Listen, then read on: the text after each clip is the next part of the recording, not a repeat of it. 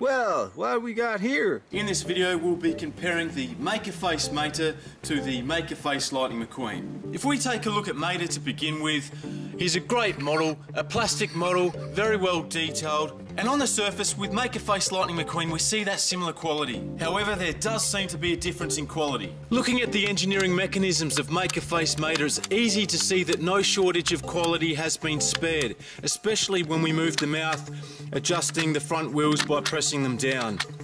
It's a very fluid motion. This toy is extremely high quality. Unfortunately, I can't say the same for Lightning McQueen. Overall, without being overcritical, the eyes obviously have a very fluid movement to them, but for this Maker Face Lightning McQueen, there seems to be some issue with the movement of the mouth.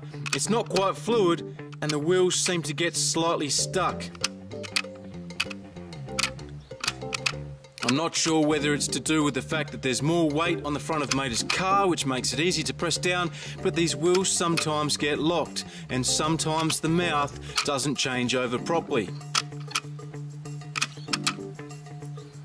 It slightly jars, takes a while for the wheels to spring up sometimes.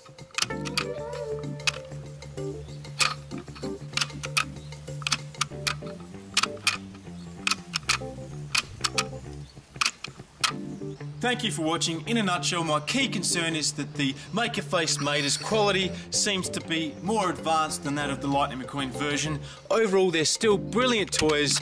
I love playing with them. They're fantastic for their playability. You can see there, even now, there seems to be a small difference with the way the functionality is working for the mouth-changing device on each model. But look, they are fantastic cars. Thank you so much for watching, guys, and we'll see you all next time. Ka-chow!